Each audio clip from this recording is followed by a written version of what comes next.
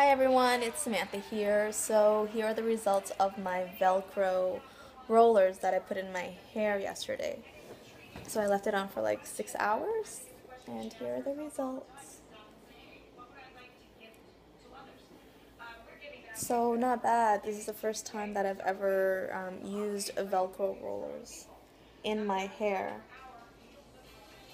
As I said in my last video, I have really coarse, thick, frizzy, nappy hair, and I'm Asian. So, it's kind of, yeah, strange. My hair is strange. I've always had coarse, thick hair.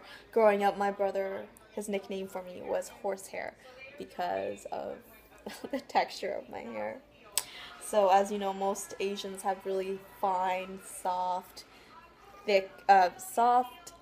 silky hair, and that's definitely not me at all. So, thank you for the comments on my last video and suggestions. I will definitely check it out. So, yeah. As you can see, I do have very long hair. And my babies are sleeping there. It's really sunny. Gonna head out for a walk in a bit.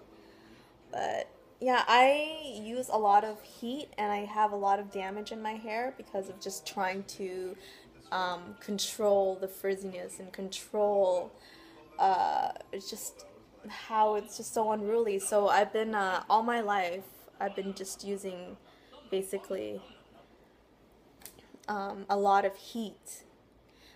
um, I don't think I've ever gone for more than a week without using a curling iron or using a ceramic iron. Oh my goodness, the ceramic iron is just attached to me like a limb.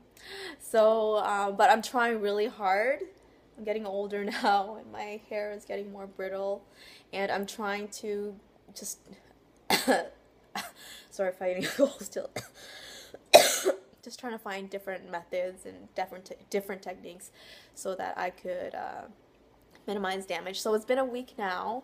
It's been about a week now with no heat. So I tried the headband. Is it called the headband curls, where you wear a headband basically overnight?